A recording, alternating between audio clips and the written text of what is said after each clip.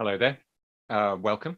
My name's Casper Melville. I am a senior lecturer in the School of Arts at SOAS. I convene the MA in Global Creative and Cultural Industries. And this is me giving you a little sample, a taster of the kind of thing that you can expect if you come to SOAS, if you come to do my MA or indeed other MAs in the department where you can take my courses as options. I'm sorry I can't be with you in person live. I'm afraid I had other things that have taken me away, but thank you for joining me for this recording. So like I said, in this recording, I'm going to give you a kind of taster, and I'm going to give you a sample of one of the lectures that comes from one of the courses that I teach, which I'll explain to you in just a minute. So let us start by me sharing my screen. And let me take you to this, and we'll start from the beginning, shall we? Okay, so as part of the MA that I teach, Global Creative and Cultural Industries, I teach a module which is called the music business, which looks at all aspects of the production, circulation of popular music. It's a module that kind of stands alone. You can take it as an option. Lots of people who are doing a music MA or maybe doing history of art MA or indeed MAs in other parts of SOAS take this as an option, but it's also a required a course for the MA Global Creative and Cultural Industries. And a lot of the issues that I'm looking at in relation to music in the music industry course are applicable across the creative economy. So as you can see, the title of this piece is going to be What is Wrong with Spotify? And it's really about the politics of streaming. And when I say politics, I'm not talking about party politics. I'm talking about the debates about the nature of streaming. Streaming is something which you'll be very familiar with now, but it's a relatively new phenomenon, but it's transformed the way in which we consume cultural products, of course, in a huge way. I mean, throw your mind back when I first started teaching this course in 2013, very few of my students were using streaming. Some of them had iTunes, some of them were doing illegal file sharing, one or two had started to use Spotify. Fast forward now to 2022, and something like 90% of the students in my music business class are streaming, and not only are they the degree of penetration of Spotify. So in this session, I just want to give a sense of the debate around Spotify, what sort of creative industry scholars and various others have said about it, and get some sense of, you know, what it means and what and how we can think, how we can analyze it, how we can think about it as a sort of new element of the creative economy. So let's start with this proposition, really, which comes from an article by Dave Hesmanhuis from 2020. Dave Hesmanhuis is a cultural industries scholar. He's written a very well-known book called The Cultural Industries, but also recently has been publishing a lot of work on digital platforms like SoundCloud and Bandcamp and Spotify. And in the most recent piece that he's written, or one of the most recent, he makes this claim, which I think is a claim which he can justify using the data. Having declined for 14 continuous years, from 2001 to 2014, the music industry began record growth. This growth was driven entirely by music streaming services. So the piece I read at the end, the recovery of revenues was almost entirely driven by the increasing use across much of the world of music streaming services.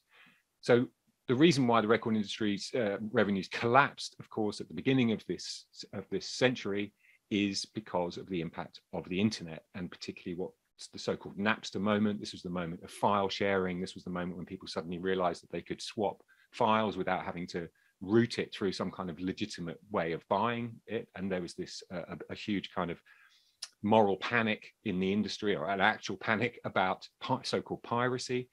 And revenues, music industry revenues consequently took a nosedive because of the end of physical sales, you know, the collapse of CD sales, really. And it's only been since the emergence of streaming, initially around 2006, 2007, and then the way that built up latterly till the point that we're at now in 2020, when streaming is providing a bulk of the revenues in the music industry, and revenues have bounced back now to the levels that they had reached at the beginning of the 1990s, the high point of CD sales. So in some sense, you might think streaming has resolved some of the big issues in the musical economy, and, you know, it's something to be celebrated. This is just a chart. This is actually from 2017, so it's not, you know, brand new, but it just gives you a sense of the kind of global penetration of streaming services. It's unevenly distributed around the world, and it's not completely dominated by, you know, the Anglo-West. As you can see, Mexico at that point was at the top with 75% of the audience who had streamed or used streaming. But you can see Sweden, Brazil, South Korea, Germany, Canada. Japan is an interesting case right at the bottom, because Japan is a bit of an outlier in the music industry. And despite Japan's reputation for sort of being at the cutting edge of technology, is actually quite slow often to adapt to new ways of distributing music. So, for example, you can still rent CDs in Japan in a way that you can't in the UK. I mean, well, how would you do that? So that gives you a sense of the kind of global spread. Let's have a little think about how streaming services make money. It's not just Spotify. There are lots of others, but Spotify does tend to predominate because it's got the largest market share. They offer ad-supported services, so the revenue is coming from advertising. Subscription, that's where you pay for a subscription. Everybody knows about this model now because everybody subscribes, not everybody, but probably you, to Netflix, Disney Plus, Spotify, Apple Music. I mean, subscription model is now the most, the biggest growing model within the creative economy. Some kind of hybrid of those two, and also offers on-demand access. That's the key thing about streaming, which makes it different from traditional forms of media like television, although of course we now stream television, so that's become complicated. But unlike television and radio, which are pre-programmed, the programs will come on at a given time and you have to be there to watch them. We're talking about on demand. This is you deciding what you want to listen to, what you want to watch by clicking a button. Here's a key point about these services. The majority of them are not profitable. Now, that's an odd thing to think, is that they're successful but not profitable. They generate money, they generate income. They generate income for the people who work for them and the people who own them and the people who own shares in them. And of course, Spotify is a publicly traded company, but they don't actually turn a profit. The vast amount of money that Spotify makes through streaming, through its subscription service, is passed on to the record labels, which is why the music industry revenues have gone way up. But it doesn't actually make profit unto itself. And this is a very common model of, internet-based business. It's not initially important to be profitable. What is important is market share. So what happens with a technology company like Spotify is that they emerge, they are given funding from people who back the idea and think it's going to be successful, so-called venture capitalists or angel investors.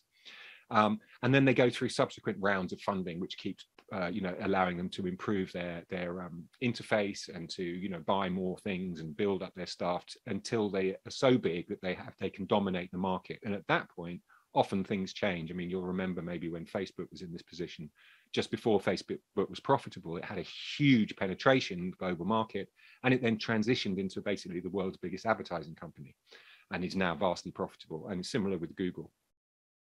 So that's something to bear in mind when you're thinking about the economic structure of these new digital platforms. And of course, now there are some platforms which in this space which are profitable. So, for example, Bandcamp, which is a kind of online record store, has reported that it is profitable, and it's probably not coincidental that Bandcamp has just 2 weeks ago been bought by Epic Games. So this is about the model in which independents tend to be bought up by big players. Epic Games is partly owned by Tencent, which is a ginormous Chinese internet company, which also has a stake in Spotify.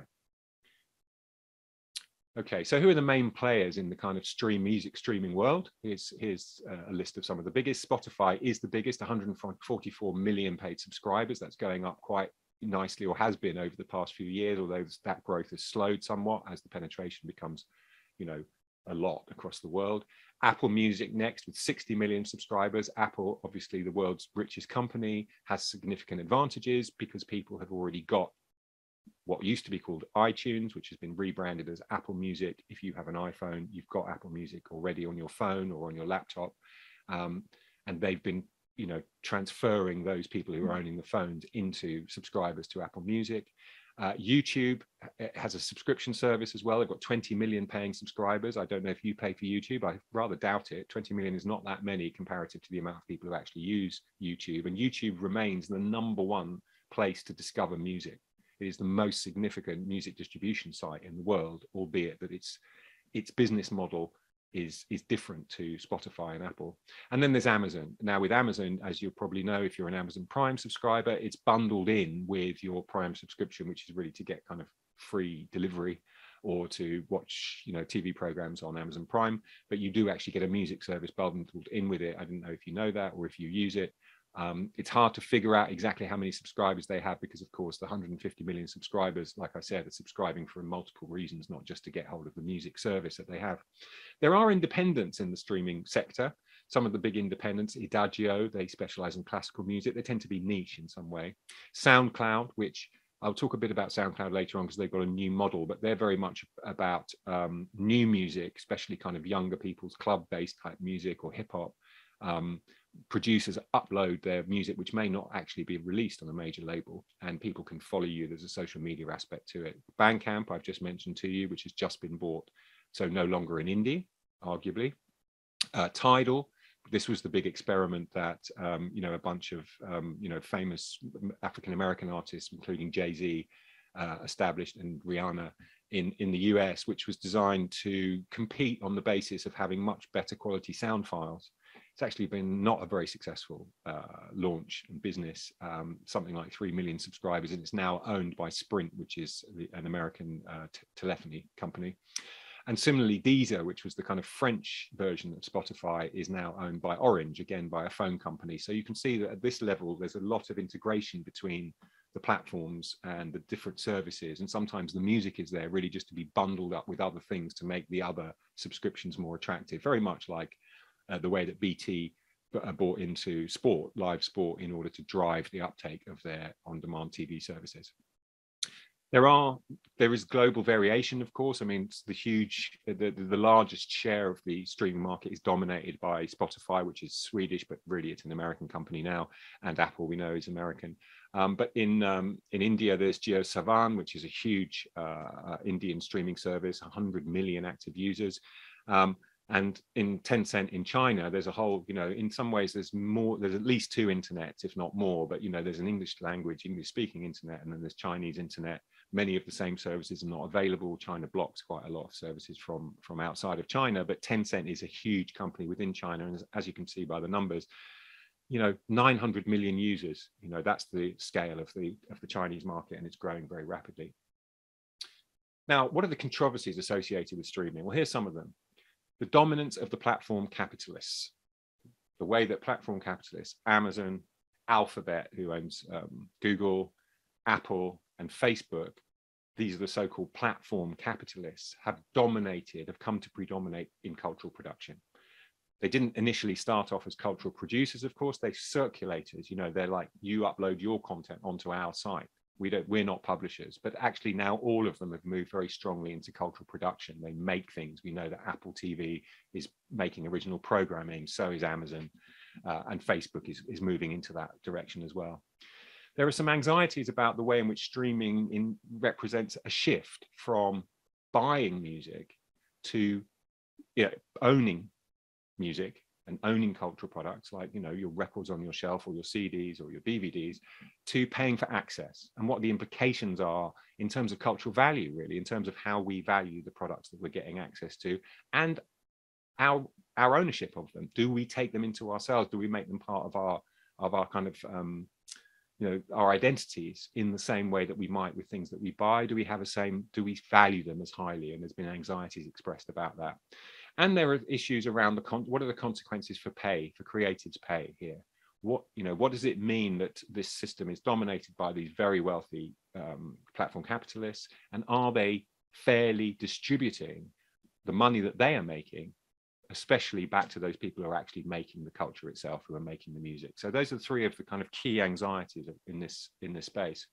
Now, I'm just going to stop sharing for a second because I want to share something else with you. I just want to show you, this is just a sort of reminder of the vulnerability, really, of the way that it's possible to so-called game the system. Now, this is a rather sad bit of footage in one sense, which is that it features Michael K. Williams, who sadly died quite recently. You may know him as the character Omar in The Wire. But this is an investigation he did for Vice, which is this kind of hip young media company, not so young anymore, which went to look at the so-called streaming farms. And just have a little look at what happens. Yeah, and stream their music to run the numbers up. Yeah, just basically just run the numbers up. Some people ask for 100K, 200K, just to get really the appearance of their music to look good when people go to the page. oh, this song has X amount of plays, let me listen to it. I want to come to buy 100,000 streams. How much would that? What would that look like? Typically, probably around $1,500. Wow. Streaming farmers are the engine of a booming black market, where music artists are faking their way to the top of the charts. How do your clients find you? Mostly it's just word of mouth through referral services. Maybe it's a label or a company, and they're giving me a lot of business with all their clients. You've had A&Rs and labels come to you? Yeah. You've seen some of these prominent artists like French Montana. Maybe last year had a song written down, and that was a big Twitter thing, and the company eyes on big artists using these farms. French Montana got caught up in a scandal when fans alleged that bots had hacked their Spotify account to rack up streams of his music. The G-Eazy's management got caught red-handed in a leaked phone call. Maybe they don't know about all this stuff, but They know. They know. Are you able to show me like your stream farm in action? I can show you the bot with all the servers on it. Basically 50 different computers that I can tap into and log into. At any given time. Yep. So I have them all set up with the bot. Say I wanted to play a song for 60 minutes. I would just type in 60 here. So at 2 p.m., all of those servers are going to stream a particular song. Correct. Say if a song is 3 minutes long, so we're talking about 20 times 50. Am I correct? In a space of 1 hour. I'm going to stop that there. Just so that, because you don't need to see much more of it, but I hope you get the point. There are streaming farms. Streaming farms, you can pay them to run loads and loads of computers and phones, which will stream your tracks, which will drive up the listens, drive you up in chart position, make you more popular, make you more shareable. It's the way to game the system. Okay, so let's go back to the lecture.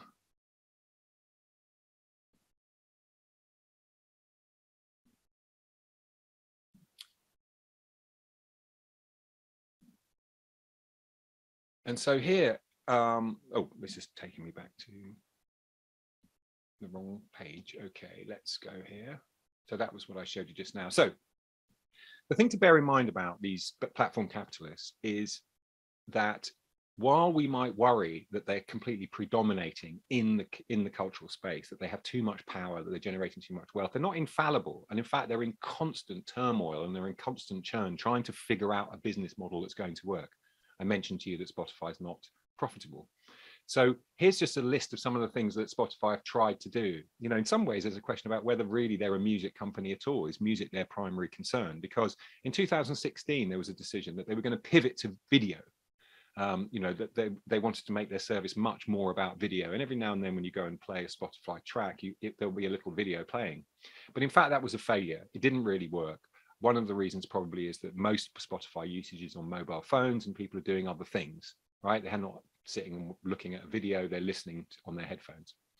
In 2018, Spotify decided that maybe they should try and enter the space of labels, be a label unto themselves. At the moment, the way Spotify works is it works with record labels. You have to be on a label to get onto Spotify, and the labels are the main recipients of the money that Spotify passes on, although some of that money is supposed to be passed on to artists, and we'll get to that in a minute. So they thought, why don't we just let musicians come direct to us? But in fact, they got a lot of bad publicity and feedback from record labels who were threatened by this and who are, you know, an important part of their ecosystem, and they dropped that. Then in 2019, there was this shift to podcasting. And so Spotify started making some very significant investments, for example, buying Gimlet Media, which is a big podcaster. And you might be familiar, of course, with the controversy that was kicked up around Joe Rogan, who they paid $100 million for an exclusive to broadcast his podcast. And then Neil Young, the musician Neil Young, who decided to take his content off Spotify because he was worried that Joe Rogan was spreading anti-vax, fake news. That continues to rumble on, that debate. But the thing I'm focusing on here is the way in which Spotify pivoting to podcasting. Why? Why were they pivoting to do that? Well, because they have to give so much money to the record labels because of copyright. When you stream a song, money goes to the songwriter, the person who wrote the lyrics, and the person who owns the recording. And that money by law has to be passed on and therefore Spotify don't get a very high return on their investment. But with podcasting, that doesn't exist. You do not have to do that. You can pay for the production of your own podcast and keep all the money that comes. There is also a huge $30 billion advertising pie for podcasts, which Spotify can also benefit from. So in the end, the people who analyze Spotify, one of the things that they say is that there's something a bit worrying about having a company which is so powerful in the music industry that doesn't seem to care that much about music. They would actually be, they're actually concerned with making money. And the reason they're concerned with making money partly is because they have investors. They were taken to the stock market, and they have to keep their shareholders happy, because the share price is what really matters when you're a publicly listed company. This is Mark Mulligan, who writes for the Music Industry blog. It is tech growth stock, and thus its market value is defined more by what it will be tomorrow than by what it is today. This is what tech growth stock is all about. So really, it's not that much about music. And this is one of the anxieties that people have who care about music a lot, that these kind of tech companies are using music to drive audience, to drive attention, to drive advertising, but actually, do they really care that much about music at all? So here are 3 claims which are being made about the nature of streaming and what's bad about streaming. This is, again, coming from Dave Hesmanhausch's piece from 2020. The first claim is that the new system is damaging to musicians because not enough money is making its way into the pockets of musicians. There's too many middlemen, and the per stream payout is too small in streaming. And we'll review some of those arguments in a minute. The second one is that these systems reproduce unjust systems of industrial power. So that argument is about how in the old model of the music industry, it was dominated by the so-called Big Six, or then the Big Four, these huge record labels which had a lot of power, practiced, unfair practices, very unfair contracts, lots of kind of hidden clauses in those contracts, and just had a lot of muscle in the system. And one of the promises of digital was that it would undermine that power. It would remove the middleman. It would create the possibility of going direct to the audience. But in fact, we've just got a new set of middlemen, these tech companies, and there's anxieties about that. And the third claim is that it's now harder for musicians to earn a decent living from recorded music. That's the kind of conclusion of that. It's like things are getting worse. It's because of streaming, and it's reproducing an unjust system. Now, Dave Hesmanhausch is a committed academic, and it's not that he disbelieves necessarily these claims, but what he wants to do is give a sense of proportion and a sense of what is the evidence. He's asking the question, on what evidence are we basing these assumptions? So it's being slightly skeptical. So let me just give you some examples of the kind of arguments that Hesmanhausch is talking about. This is Tom Gray, who's become quite a well-known person. He's a musician, he's in the band Gomez, but he started this campaign called Broken Record, which was all about highlighting the bad, low payments that were being made by the streaming services to musicians, and saying how unsustainable it was, and calling for a different system. So as part of the lobbying, you can see on the left there, this, here's a breakdown of the per stream rates that the different streaming services offer. Amazon, you'll get 0.009 of a pence.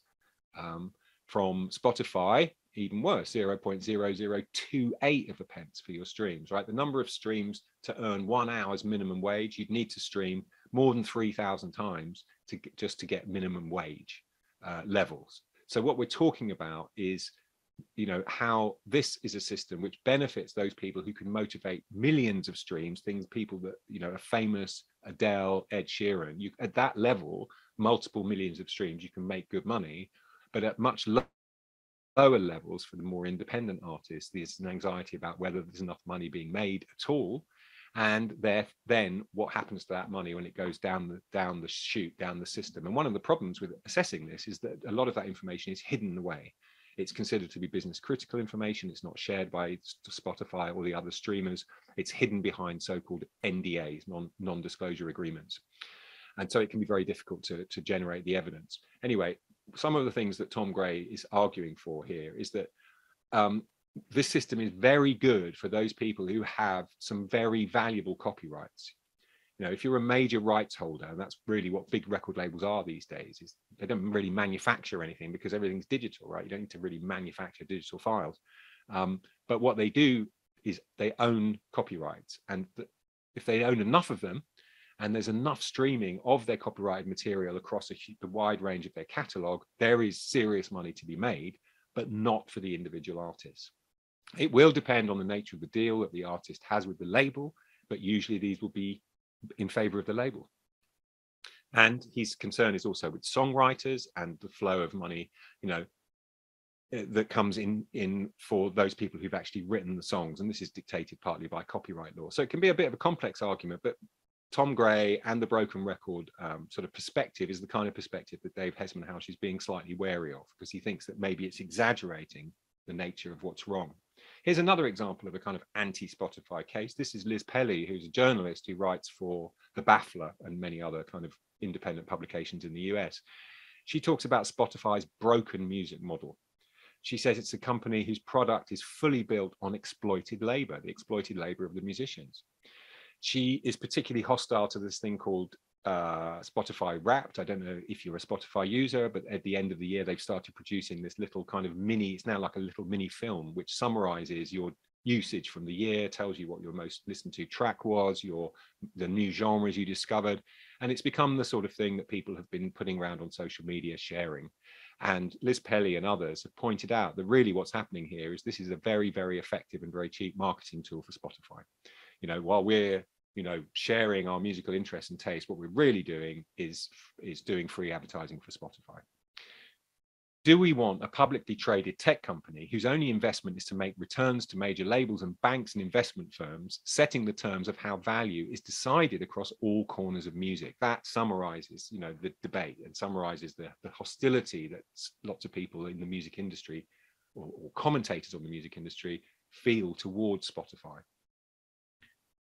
But, and this is the Dave Hesmanhouse but, while musicians have, of course, always cobbled together income from multiple sources, it is not yet clear that in the new musical system dominated by streaming, it is harder for musicians to make a living than before. One of the things Dave Hesmanhouse, who's a media scholar who's been working for 40 years in that field, is determined to do is to give some historical context and to encourage you to think that, yes, it may be difficult to make a living as a musician now in the new streaming world, but it was always difficult to make a living as a musician. It was inherently precarious. The creative economy has always been built on risk and precariety. It's never been that secure. Not that it shouldn't be made more secure, but that we can't blame that all on streaming. He even argues, looking at the evidence, that it's possible that some musicians get more from streaming than they got previously. And I'm going to revisit that argument right at the end of this lecture because I've got some new evidence for that. Now, one of the concerns around streaming, and this is a bit technical, but let me just summarize it for you like this. We imagine that when we subscribe or pay for these services, the money that we pay is going into this that we're listening to, right? Well, some of it does, but not all of it. And that's because they do not actually operate a per stream system. You know, I stream your track, you get 1 penny or one proportion of a penny of my money. It's not done on that basis. It's done on the so-called pro rata basis. So total monthly revenue for Spotify is divided up between all the artists on Spotify according to how often they're streamed. And what that really means in effect is no matter that you might be listening to experimental Japanese punk or Estonian folk music or only listening to Stormzy, some of the money that you're giving to Spotify is going into the pocket of Adele or Drake or Taylor Swift, or name your other big artist, BTS. And some people think that that's unfair, and they think there should be a much tighter relationship between, you know, the listener and, you know, I want to listen to and put money into the pocket of the musicians that I like and value, and I do not want to just fund the big boys and girls. So some of the argument about streaming has been about, shouldn't we change this system? Shouldn't we have a fairer system? And I'll show you an example of a system which has been developed in the light of that. So again, have a think about the problem with some of the claims that are being made. The way in which the apparently very small per stream rates offered by the streamers are used as part of the argument about unfair systems of reward. That Dave Hesmanhouse is questioning whether that mechanism of that argument is actually working properly. Are they entirely responsible for the problem, or are they a symptom? Some of these arguments can tend towards simplification. And there's, as I said before, there's very limited evidence on which to base some of these. So there's a kind of argument, what Dave Hesmanhouse and some of the other scholars are saying is, let's slow down a little bit. Let's be comparative. let's think historically and in context, and let's not just kind of rush into the hype. I mean, I must say, amongst my students, it seems like a pretty much of a norm that people are very critical of Spotify and the amount of money that they're paying musicians, albeit that they're also streaming at the same time, which is an interesting moment to be in, isn't it? When everyone's critical of something and yet they're always doing it and can't really imagine not doing it because there isn't really an alternative. So I talked about Broken Record, and this is just a kind of summary of their position and what they think should be done to fix it. So what they're calling for is a so-called user-centric payment system, one that much more reflects the actual given usage, interest, musical taste of the individual subscribers. So consumers can have their rights restored, right? They want their money to go to the artist that they want to support, not to everyone. They're calling for something, a so-called fair trade. They want the author to get direct compensation for the use of their art, rather than it being routed through record companies. And this is partly to do with trying to chip away at some of the power that record companies have managed to re-establish in this period. And of course, there's this issue of cheating. And I've just shown you a video about farming, farming streams. And it is a big problem. It's a system that can be easily gamed. And therefore, it's something that we can't really trust. And so they're calling for mechanisms which address this and try and stop the inflation of streaming numbers. Damon Krakowski, who's also a musician, is someone who has written an interesting piece which was called "How to Be a Responsible Music Fan in the Age of Streaming." So he's not recommending that you get rid of streaming completely. Some people do. Some people say, just like when they're talking about social media, you should close down your Facebook, come off it, it's bad for you. Here's his kind of rules of engagement, how to be an ethical consumer. The first is he's interested in going local. He thinks that you should be trying to support your local music ecosystem. And he uses the example of the Grateful Dead here. The Grateful Dead, this American blues band from the 70s, who famously were followed by this kind of ragtag, multicolored fans wearing sort of tie-dye t-shirts and taking a lot of acid. And they built a very, very successful musical career, but they never really grazed the charts or weren't really part of a kind of global pop phenomenon. It was quite localized and it was very specific and niche. And he thinks that there's a lot to be said for that kind of thinking, not global, but local. Consider your streaming use, he says. Just have a think about it. 90% of streams are of 10% of songs, right? 90% of the songs that are streamed in the world are only 10% of the available songs. They're all the ones that are huge hits, the Ed Sheerans and the Adeles. If you don't want your money to go into their pocket, don't stream, right? You know that that's what happens. Don't do it. That's one option. Or if you do it, acknowledge your own participation in that system. Care about the context, he says. Think about the ecosystem which produces music. This is the kind of activity you can do outside of the streaming ecosystem. Think about how you can talk up the bands you like, share information about them. And one of the things that he says is that we should be sharing music a lot more. There was a big crackdown on piracy at the beginning, in the origins of the internet age, because it was considered to be, killing off the industry and killing off musicians. And that, there's an element of truth to that. But then on the other hand, sharing music, sharing what we like, supporting it, using things like Patreon or other ways to directly fund, or buying merchandise or paying for tickets. After COVID, obviously the live economy, music economy kind of collapsed under COVID. But as we recover, one of the ways we can support our bands, the bands we like, the musicians that we like, is actually paying for a concert ticket, because much more of that money will go into their pocket than of streaming revenue. So those are some kind of guides on how to do it. Here's just an example of quite a smart move by SoundCloud. Now, SoundCloud is another streaming site. It's slightly different from Spotify. I think I said before, it's much more about independent artists. A lot of artists upload music that hasn't actually been released, or music that's a remix or something that they're trying out. It's more experimental, it's more artist driven. But they have just recently introduced what they are calling, what do they call it? Fan powered royalties. And this is precisely an attempt to kind of connect the issue that people are criticizing Spotify for, which is how can we connect the money that the consumer has with the artist more directly. I want to fund and support the artist I'm listening to, and that's indeed what is going to happen.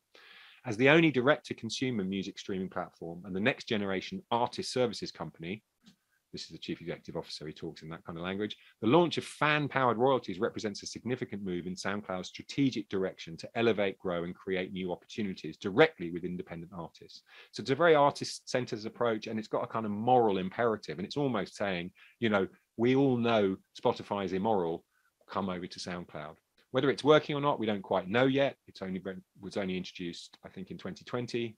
It'd be interesting to know if you use it at all. None of my students have yet taken up the offer. So that all remains to be seen.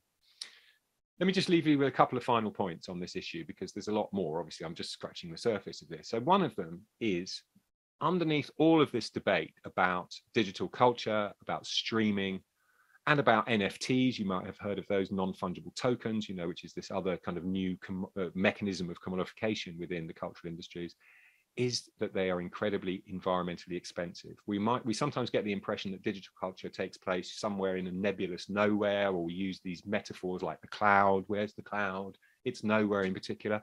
Well, no, it's not nowhere. They're in huge server farms, you know, in the Mojave Desert, and probably also increasingly in the developing world. Very, very expensive of energy, especially fossil fuel energy, which is what powers them. So actually, is all of this debate really at the heart of it really a debate about environmental sustainability, or should it be a debate? And is streaming therefore going to be the best option if it's going to be so expensive? This is Kyle Devine, who's an associate professor of music at the University of Oslo. There is a widespread notion that music digitalized is music dematerialized. The figures may even suggest that the rises of downloading and streaming are making music more environmentally friendly. But a very different picture emerges when we think about the energy used to power online music listening. Storing and processing music online uses a tremendous amount of resources and energy with a high impact on the environment.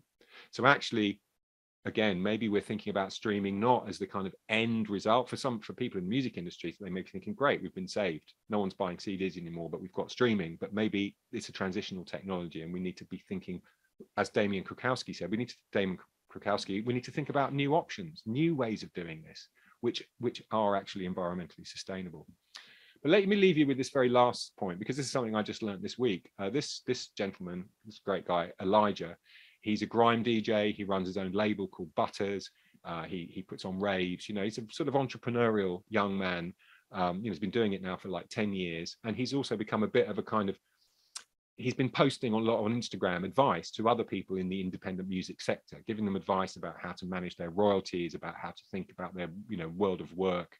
A very interesting man. And when he came in to talk to my class last week, one of the questions came up, which was, what do you think about streaming? And I think the assumption amongst my students and myself would be that as an artist, or someone who represents artists, he might be a little bit, he gives that broken record type of argument, you know, it's very unfair. But he didn't say that at all. He said streaming has been really important to the sustainability of his business.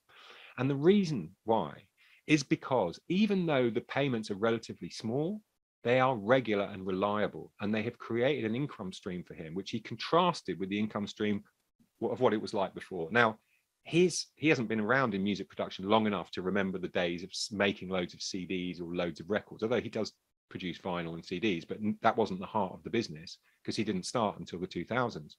So the immediate environment that he's comparing it to is the environment of file sharing and downloading and illegal downloads.